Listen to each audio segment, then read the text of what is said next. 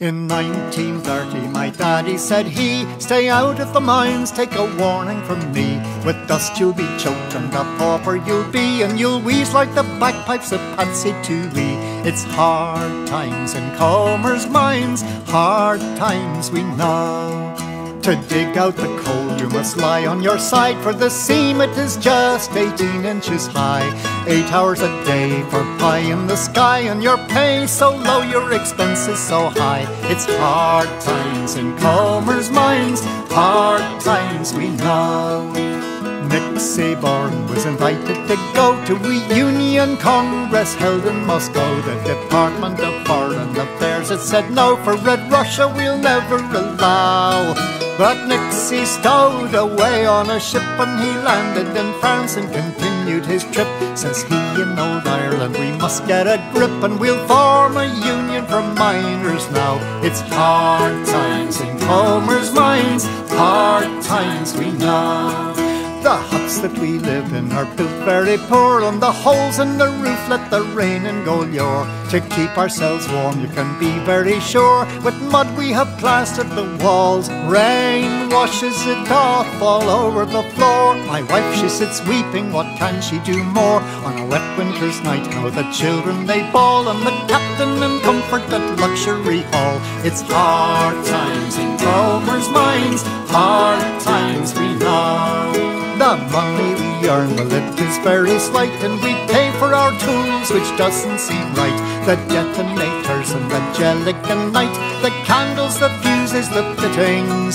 The rent for our hut is a half-a-crown out, and we pay for the new church by bob a shout. By the end of the week you can have little doubt, we are sick of these runs for the slimmest of pickings. It's hard times in Comer's mines, hard times we know. We voted to strike without further delay, for a small increase in our miserable wage, and coal for our families, for which we would pay the cost of its production. So Nixie our demands conveyed, we were ignored, no offers were made, and the church it stepped up its holy crusade for our militant union's total destruction. It's hard times in Comer's mines, hard times we know. Padder O'Donnell, he entered the fray, and he went to the bakers in Dublin, they say. 2 carloads of bread were delivered that day, and support is doled out more.